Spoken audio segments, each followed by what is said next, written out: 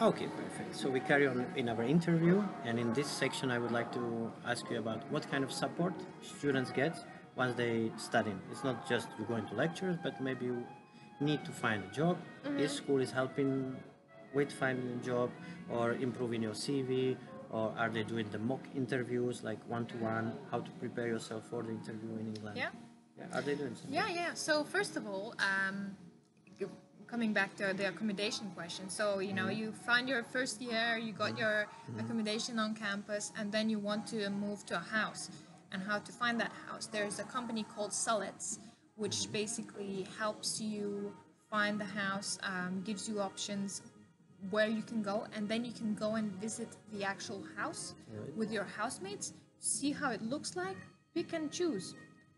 That's it. Basically, it just helps you get with all the bills and everything, and you can call them and ask questions and so on. Right. Which is quite handy. It's quite handy because, when you come in and you start living on your own, you're kind of going, oh my God, I don't know how this works. Even from the point of law or legislation, they can check on your contract if it's not scam, if it is everything included what it should be from legal stand of view.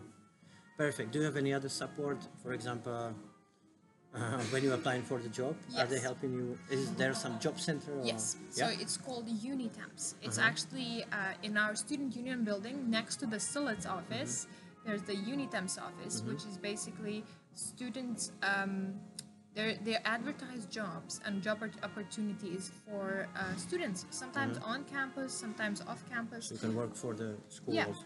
Yeah. So, for example, in some years it would be like you could be part of the security sometimes on some evenings. Sometimes like you can. A great way of getting a job. You used to be a security. No, right? I used to be a student ambassador. So this means that, for example, when we have open days, if you know about those, people can come in and check out. So on open days, you can give tours and you get paid for it. So you can direct people to certain areas, you can show around the sports center or something, and you can get paid for it. And these open days happen constantly. So, if you do that, because, when you're a student, these opportunities are usually not consistent.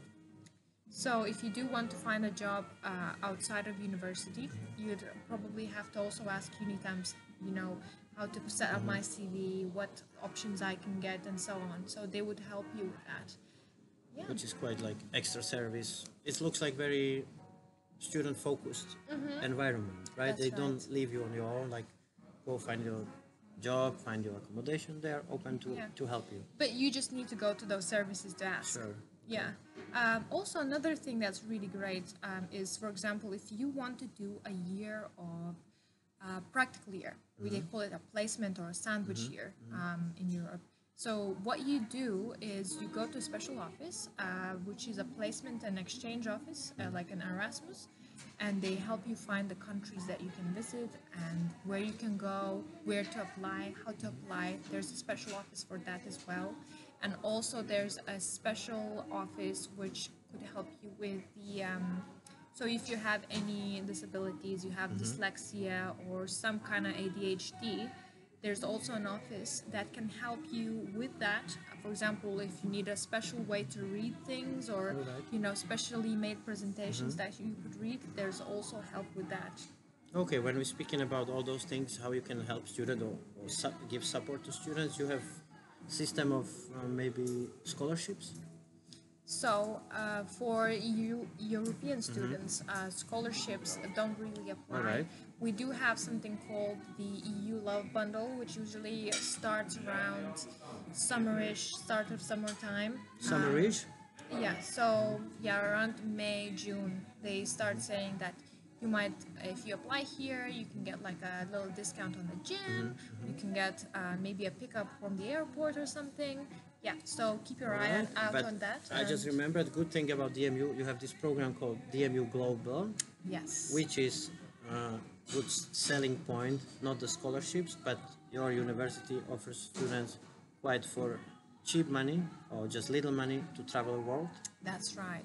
It's not just traveling though, it's also, for example, if you travel with your course, you can do course-based activities. You can also do an exchange program with DMU Global. For example, you can go to either America or around Europe to do a year with other, in another country's school. Also a placement here in a company or something. And as well with DMU Global can teach you one language a year if you're interested in learning Spanish, Arabic, Japanese, Chinese, Mandarin, or other. There's I think about 6-7 languages that you can learn. If you are interested in that, they have every year they have courses. Actually, this is very important, guys. If you want to know more about DMU Global, it is called DMU Global hashtag. On Instagram, you can find the pictures. I think so. Instagram, Facebook, DMU Global is the thing, right? Yeah.